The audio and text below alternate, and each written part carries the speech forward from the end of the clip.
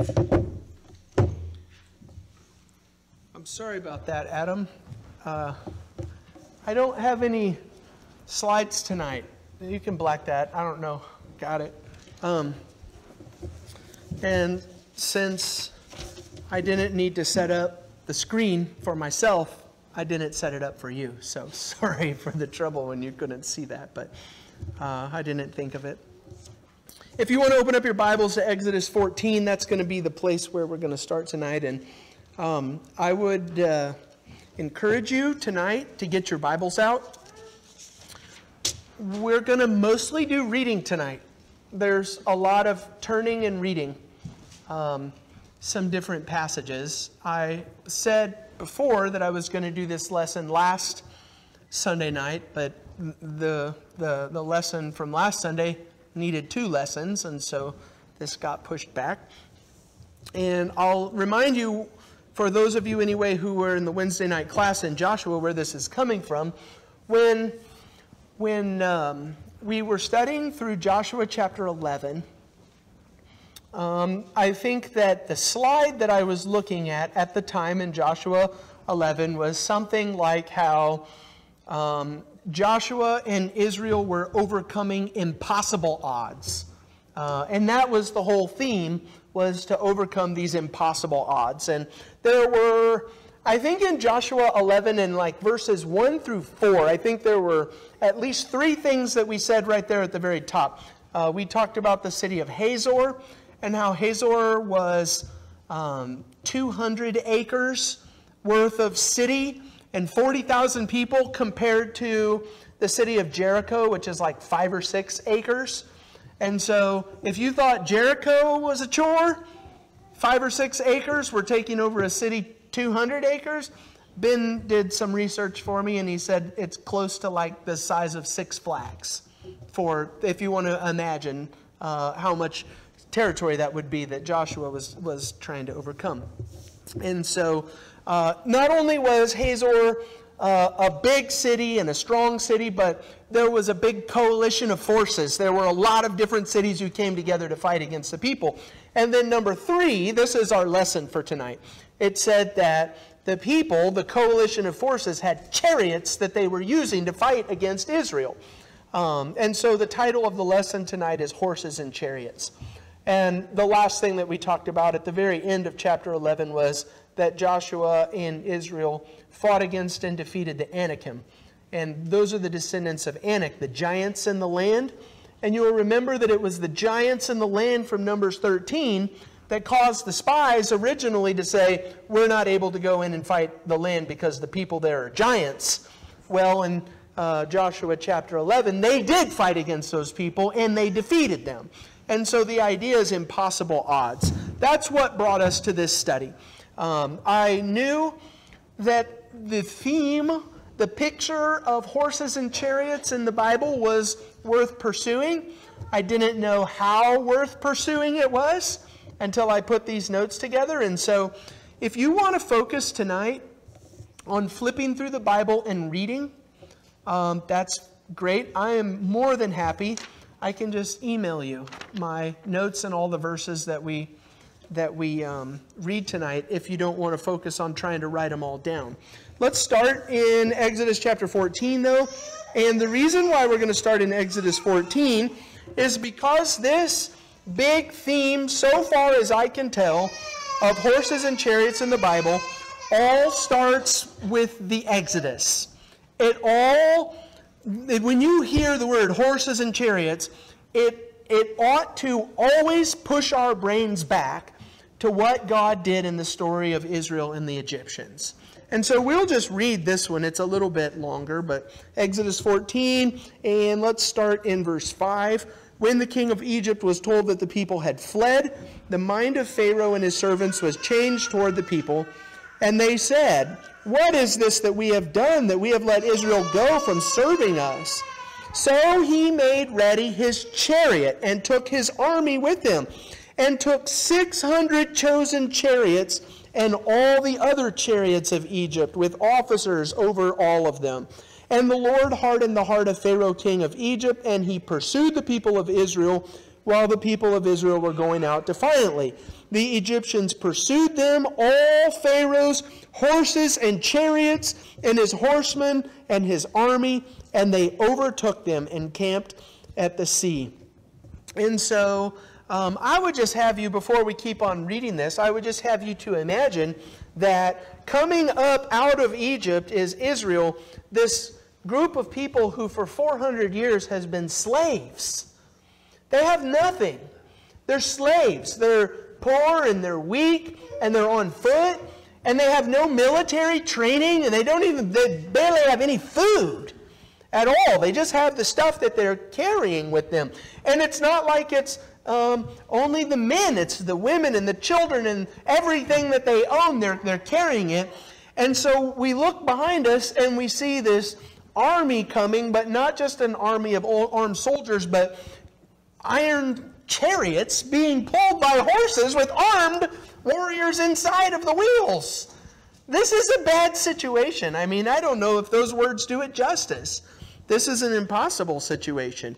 Look at verses 16 and 18. Lift up your staff. This is what God says to Moses.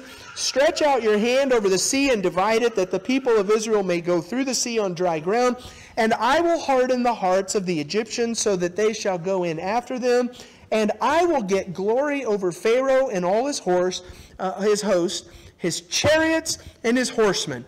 And the Egyptians shall know that I am the Lord when I have gotten glory over Pharaoh, his chariots, and his horsemen. There is like, when you're reading the Bible and you keep seeing chariots and horsemen, chariots and horsemen, chariots and horsemen, you're supposed to think, okay, the chariots and the horsemen, it's a really big deal.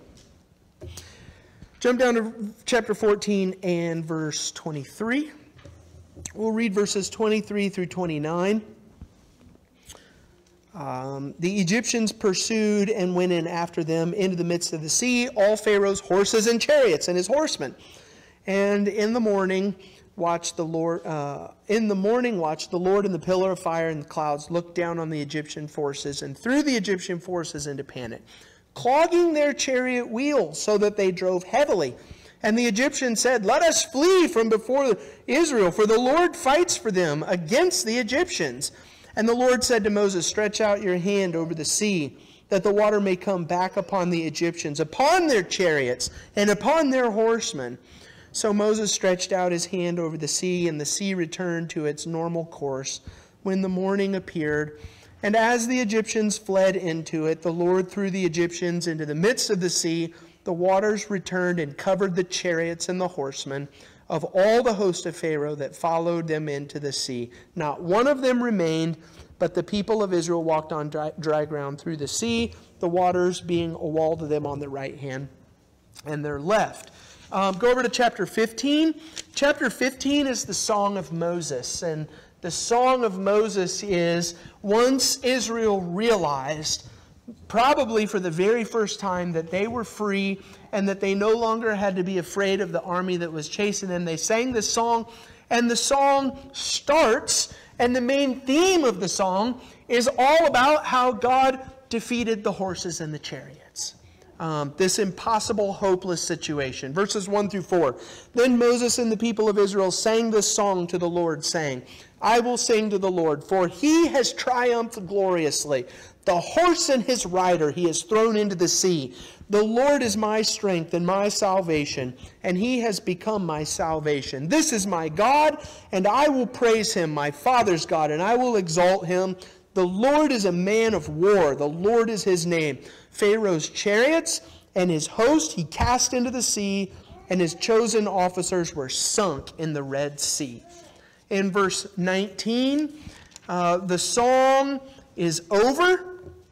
You can see, if your Bible lays it out in a poetic way, the song ends in verse 18, and then verse 19 is a description of the song, or a summary. And verse 19 says, "For when the horses of Pharaoh with his chariots and his horsemen went into the sea, the Lord brought back the waters of the sea upon them." Just explaining what happened. But Israel walked on dry ground. And so we're going to base everything that we're going to talk about tonight and all of our references to horses and chariots upon the fact that God saw the horses and the chariots of the most powerful army of this day, and said, no problem.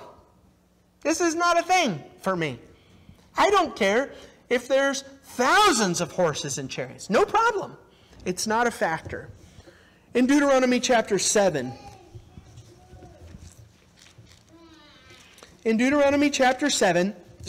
I'm just going to look at verse 1 because this is where Moses is saying what the children of Israel are going to do. And then we'll look down at verses 17 and 18. That's where you see what God says. Verse 1, when the Lord your God brings you into the land that you are entering to take possession of it, and clears away many nations before you, and he names the 7 nations. Jump down to verse 17. When you're getting ready to go in and take this land that God is going to give you. Verse 17. If you say in your heart, these nations are greater than I, how can I dispossess them? You shall not be afraid of them, but you shall remember what the Lord your God did to Pharaoh and to all Egypt.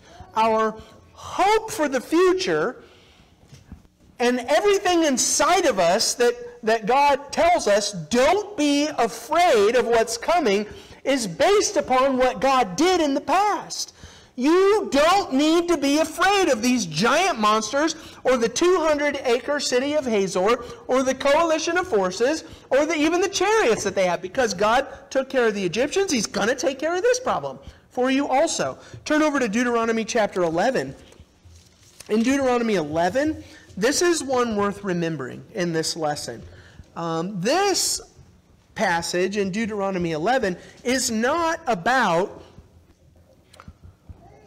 don't be afraid of what you're facing because God has defeated horses and chariots. This passage says, hey, you know that God has defeated horses and chariots, you had better obey him. In verses 1 through 4, you shall therefore love the Lord your God and keep his charge, his statutes, his rules, and his commandments always. And consider today, since I am not speaking to your children who have not known or seen it, consider the discipline of the Lord your God, his greatness, his mighty hand, and his outstretched arm, his signs and his deeds that he did in Egypt to Pharaoh, the king of Egypt, and to all his land, and what he did to the army of Egypt and their horses and to their chariots, how he made the water of the Red Sea flow over them as they pursued after you, and how the Lord has destroyed them even to this day. In verses 7 and 8, your eyes have seen all the great work of the Lord that he did. You shall therefore keep the whole commandment that I command you today, that you may be strong and go in and take possession of the land that you're going over to possess. And so it's not just about remember what God did and don't be afraid of what stands in your way.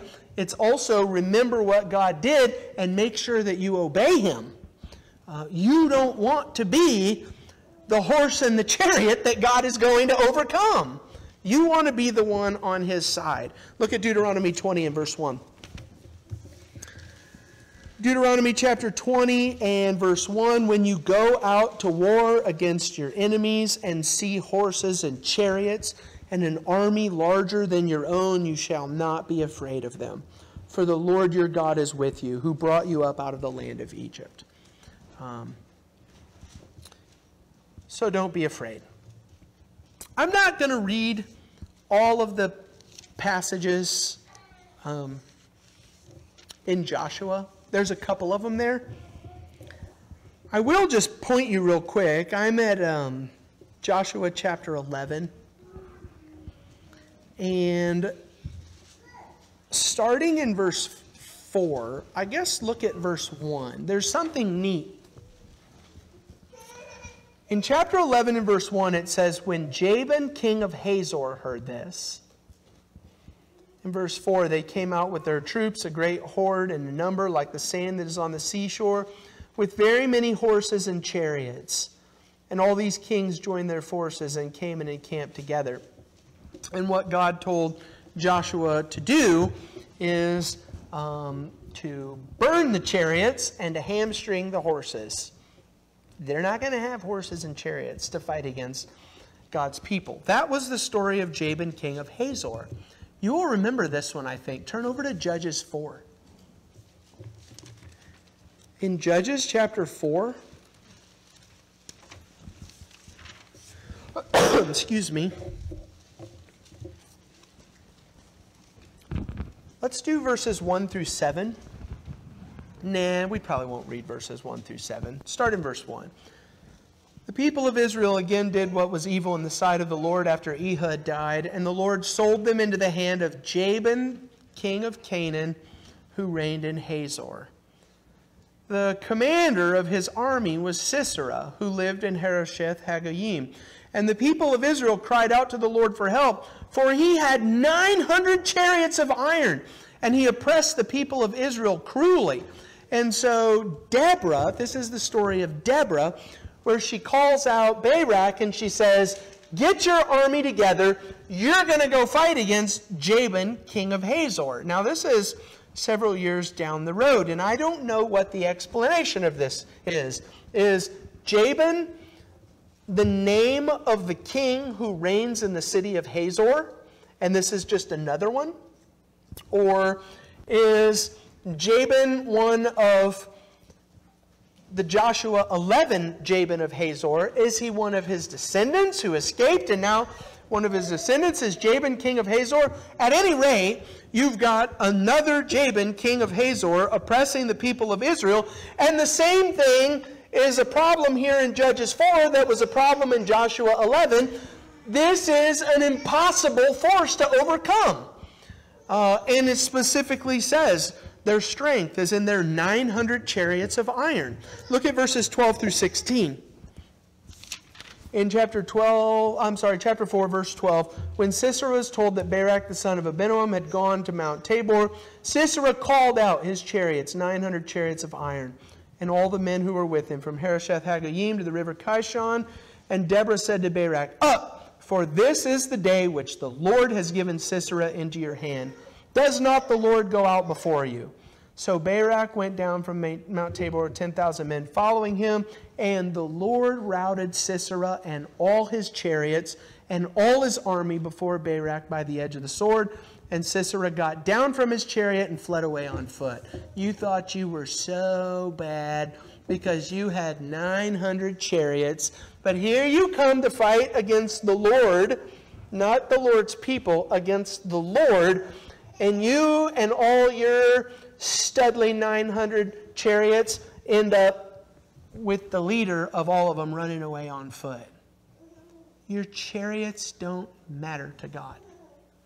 That's the theme. That's the story all throughout the Bible. You can make yourself as big and as powerful and as awesome and scary as you want, but it doesn't matter to God. And God's people are commissioned based upon what God has accomplished in the past to face these scary and impossible odds and to say, oh, there's 900 chariots in my path. God can take care of it. I'm not afraid. There are three things, I would call them three failures in the Bible that I want to look at. We'll look at three failures and then one last thing at the end of those three failures, and then we'll be finished for tonight. The first failure is Saul. Look at 1 Samuel chapter 10. I wonder if there's going to be a new take on this passage. I have always said one thing about this passage, and now that I'm reading it through the lens of this lesson with the horses and the chariots, I'm wondering if there's something else that I need to do with this. In 1 Samuel chapter 10 and verse 8, this will sound familiar to you. Samuel tells Saul, go down before me to Gilgal, and behold, I am coming down to you to offer burnt offerings and sacrifice peace offerings. 7 days you shall wait until I come to you and show you what you shall do. Saul, go to Gilgal, wait for me for 7 days, and on that seventh day, I'm going to come and I'm going to offer sacrifices. And you should know how this story goes in chapter 13. And verses 5 and 6. the Philistines mustered to fight with Israel, listen to this, 30,000 chariots and 6,000 horsemen and troops like the sand of the seashore in multitude. They came up and encamped at Michmash to the east of Beth-aven. And when the men of Israel saw that they were in trouble, for the people were hard pressed, the people hid themselves in caves and in holes and in rocks and tombs and cisterns. In verses 8 and 9, Saul waited for 7 days, the time appointed by Samuel. But Samuel did not come to Gilgal, and the people were scattering from him. So Saul said, bring the burnt offerings here to me and the peace offering. And he offered the burnt offering, and as soon as he did, Samuel showed up and he said, what have you done? First of all, you're not a Levite. You should not be offering sacrifices to God. Second of all, I told you to wait for me. I'm coming and I'm going to do it. And so God takes away the kingdom from Saul. You can read about that in verse 14. Now here's what I've done in the past, and I think this is still some of the point here. Saul's flaw, I've said in the past, was his disobedience. Samuel said, wait for me 7 days, don't offer the sacrifice, and he disobeyed God and offered a sacrifice when he should not have offered the sacrifice. And I say, this is his mistake. But when you look at the bigger context here and how it was the army of chariots and horsemen and troops that were causing Israel to get scared and to lose their mind, and Saul saw that everybody was getting scared and scattering and losing their mind, he panicked. And instead of doing what the entire story up to the Bible has pointed us to, when you see the chariots and the horsemen and the enemies of God's people, don't be afraid of them. Don't panic and don't lose your mind. Everybody panicked and lost their mind, which caused Saul to do things that he should not have done. The problem is not his disobedience. The problem is his lack of faith that led to the disobedience. It was his lack of trust that God was able and going to handle this situation. After all, there were tens of thousands of chariots involved in this situation. But if Saul had been paying attention to the passages that we read up to this point, he would have heard that God said, don't you know that I took care of that before? The chariots are not something that's trouble for God. That's number one. It was a lack of faith and a lack of trust that led Saul to fall. Number two is Solomon. Turn over to Deuteronomy 17.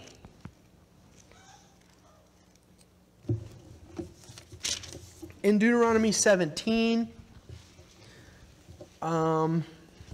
really this context starts back in verse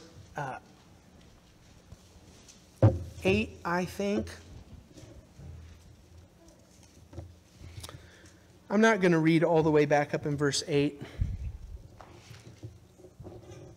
Let's see. Let's just start in verse 14.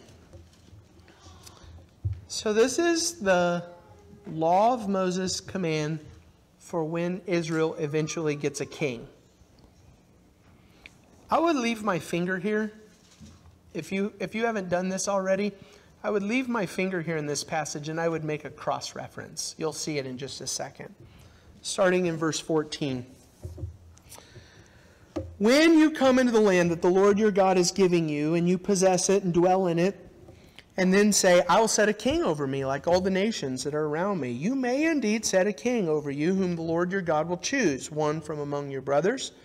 You shall set as king over you. You may not put a foreigner over you who is not your brother, only he must not, listen, this is what the king eventually can't do. He can't be a foreigner. He can't acquire many horses for himself or cause the people to return to Egypt in order to acquire many horses, since the Lord has said to you, you shall never return that way again. It didn't work out for Egypt anyway. Why would you go and try and do what Egypt did when it didn't work for Egypt in the first place? Don't do that. In verse 17, he shall not acquire many wives for himself, lest his heart turn away, nor shall he acquire for himself excessive silver and gold. So keep your finger there and turn over in your Bible to 1 Kings 10.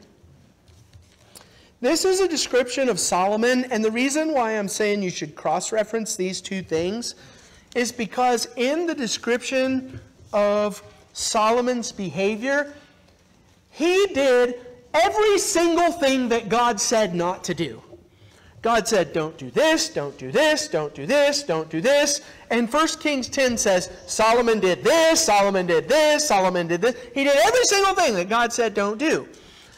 This starts back in 14. We won't read from all the way in 14. We'll start in verse 26. Solomon gathered together chariots and horsemen. He had 1,400 chariots, 12,000 horsemen, whom he stationed in the chariot cities and with the king in Jerusalem.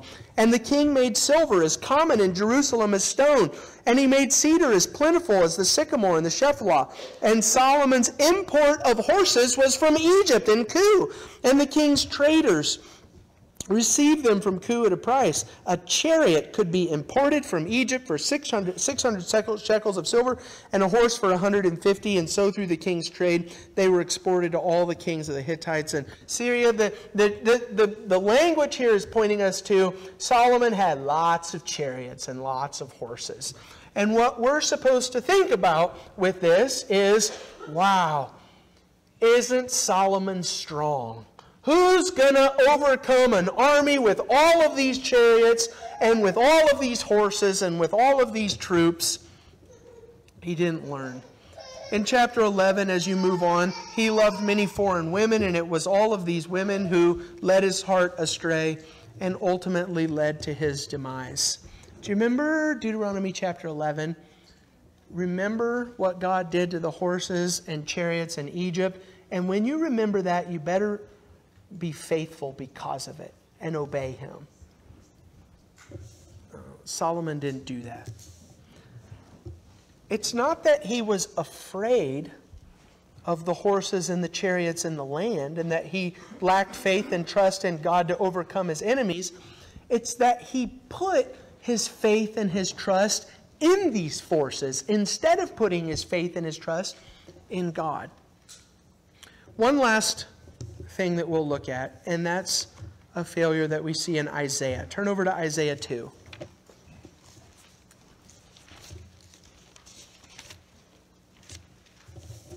Isaiah chapter 2, starting in verse 6.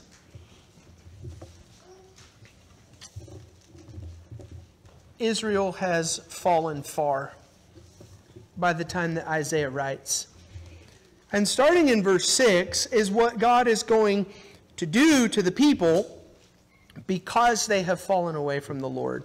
Starting in verse 6, I'm going to read down to verse 9.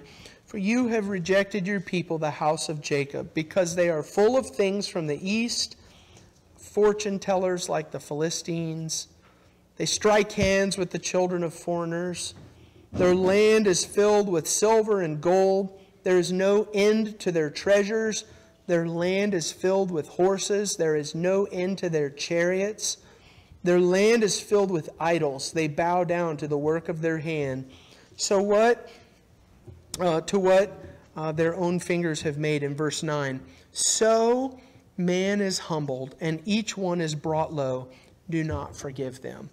They thought that they had everything. And they thought that because of their horses and chariots, they had no need to fear anyone. But God, through Isaiah, is saying to this group of people, you've got tons of money, you've got tons of power with your horses and chariots, but what you don't have is the Lord, and because of that, you are about to be humbled. Don't think for 1 second that all your horses and chariots are going to protect you. Look at Isaiah 22. Isaiah 22 and verses 5 through 10.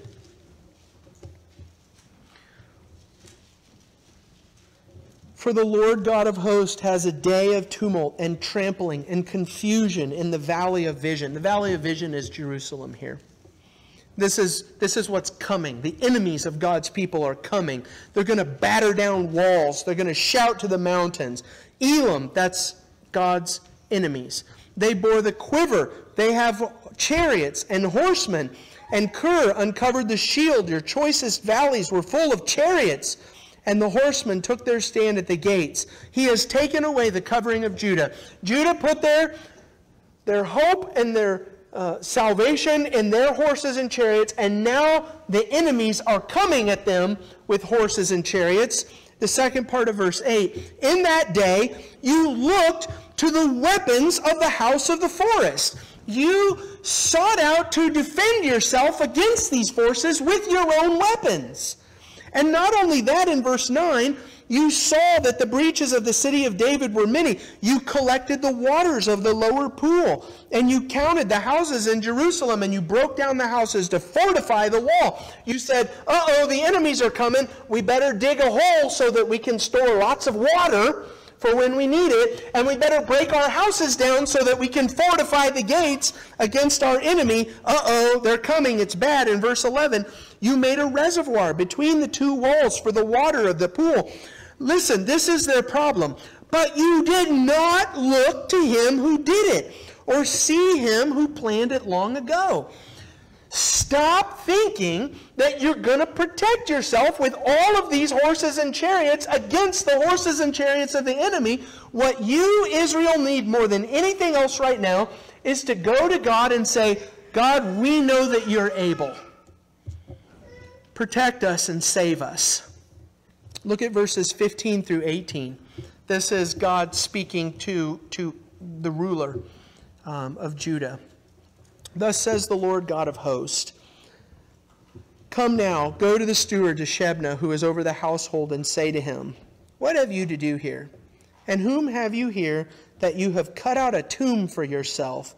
You who cut out a tomb on the height and carve a dwelling for yourself in the rock. You're cutting out this giant cistern to store water so that you have plenty of water when your enemies come. Isaiah says, that's a really neat grave that you just dug for yourself. Now there's going to be a place to throw your dead body.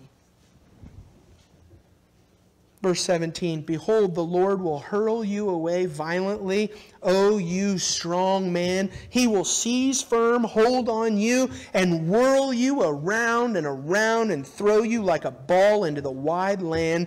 There you shall die, and there shall be your glorious chariots, you shame of your master's house.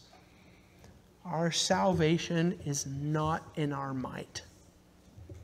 It's not in our brains and what we come up with and all of the things that we can fight against the enemies of God and the enemies of God's people. Our salvation only ever has been in God himself. Look at chapter 31. Isaiah chapter 31 and verse 1. Woe to those who go down to Egypt for help and rely on horses, who trust in chariots because they are many, but do not look to the Holy One of Israel or consult the Lord. Our job is to trust God. That's the point of this lesson. That's why we've looked at all these horses and chariots. Our job is to trust God. We don't fear chariots because they're nothing to God. And we don't put our hope in chariots because they're nothing to God. If you want to highlight this in your Bible or underline this in your Bible or remember it and memorize it, whatever you need to do, Psalm 20 and verse 7. Some people trust in chariots, some people trust in horses, but we trust in the name of the Lord our God. That's our motto. That should be our motto as a body of God's people. One last thing. I told you there were 3 bad examples. There was Saul, there was Solomon, there's Israel, and how they all were afraid of the foreign chariots and put their hope in their own chariots and in their might. Turn over to Isaiah 66. We're winding this down. I'm almost done. Isaiah chapter 66. This is the end of Isaiah for, as you read through the Bible and you want to just do a word search for chariots in the Bible, one of the things that you're going to find is that the final judgment day is often portrayed as God coming to war against his enemies, and guess what he comes in? His chariot. Isaiah chapter 66 and verse 15, "For behold, the Lord will come in fire, and his chariots like the whirlwind, to render his anger in fury, and his rebuke with flames of fire. For by fire the Lord will enter into judgment, and by his sword all the flesh, and those slain by the sword will be many." One last passage, Revelation 18. Revelation 18 is a description of the mighty city Babylon. Babylon in Revelation 18 is not really describing, it's not describing Babylon, it's not describing Rome, it's describing the kingdoms and the power and all of the accomplishments of mankind, humanity. And look at what's ultimately going to happen to all of the wonderful accomplishments of mankind and humanity. The second part of verse 10, "Alas, alas, you great city, you mighty city Babylon, for in a single hour your judgment has come." Listen to this, verse 11. "The merchants of the earth weep and mourn for her, since no one buys their cargo anymore." Cargo, this is what Babylon was made of. Gold and silver and jewels and pearls and fine linen and purple cloth and silk and scarlet cloth, all kinds of scented wood, all kinds of articles of ivory, all kinds of articles of costly wood, bronze, iron, marble, cinnamon, spice, incense, myrrh, frankincense, wine, oil, fine flour, wheat, cattle and sheep, horses and chariots and slaves, that is, human souls. The fruit for which your soul longed has gone out from you, and all your delicacies and your splendors are lost to you, never to be found again. Verse 16, "Alas, alas, for the great city that was clothed in fine linen and purple scarlet, adorned with gold, with jewels and with pearls, for in a single hour all this wealth has been laid waste."